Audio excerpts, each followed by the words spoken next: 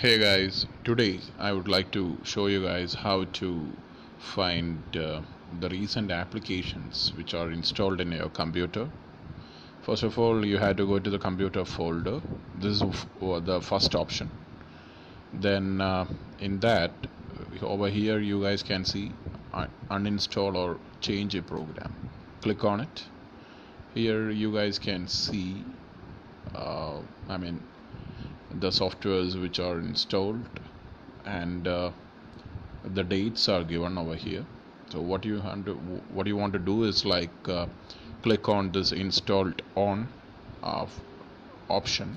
Okay, just click on it so you can find out uh, the dates over here.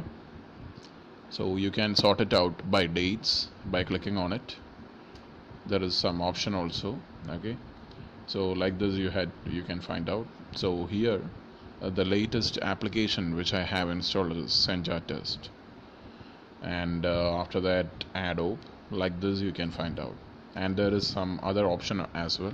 I will explain that option also, because a lot of people do not have this computer folder in their desktop. They don't store it, so you have to go to the start button. Over here you have to click on the control panel option. In control panel option, uninstall a program, you have to click on it.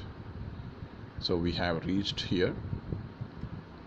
In this folder you can find out, in this screen you can find out which one is recently installed by clicking on it, installed on option. So Senja Test is the one which I have installed recently. So thank you for watching this video. So if you like this video, please subscribe my channel.